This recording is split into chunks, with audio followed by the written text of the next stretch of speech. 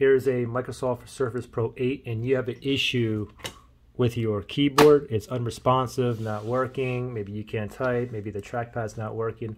Anyway, I have two easy solutions for you, okay? So the first solution is just going into the BIOS and then exiting, and then once it restarts, go ahead and see if your keyboard works, okay?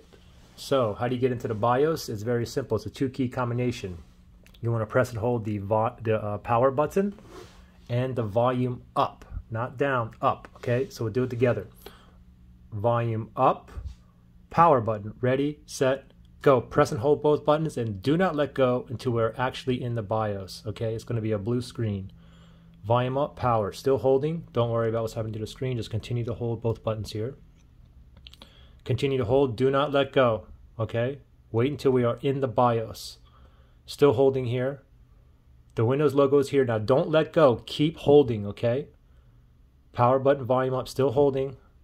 Okay, now we're in the BIOS, and it's a white screen. I thought it was blue. Anyway, from here, all you got to do is we're going to tap on exit, and then we're going to restart right there. And then once it boots back up, chances are your keyboard is going to be working, all right?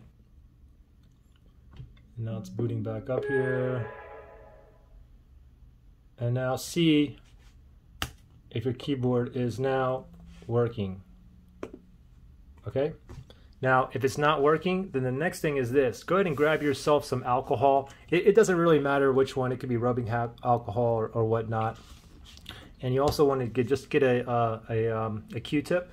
So what we're going to do is we're going to pull this off, and we're just going to rub a little bit of this alcohol onto the contact over here, okay? So we're going to wet this just a little bit, get it like a little damp,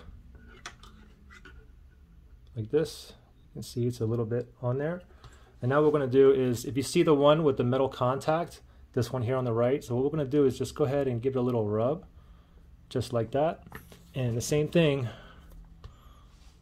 on the tablet, you can see on the right side here with the contacts, we're going to give a little rubby there.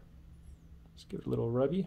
And then you're going to go ahead and pop that on, and then you're going to go ahead and check to see if your keyboard is now working, okay? So you guys should be up and running. Now the thing is, if you guys are still down, then go ahead and do step 1 and step number 2 again, okay? And if you did both steps twice, I'm going to say at least 80% of you guys should be up and running, okay? Good luck, guys.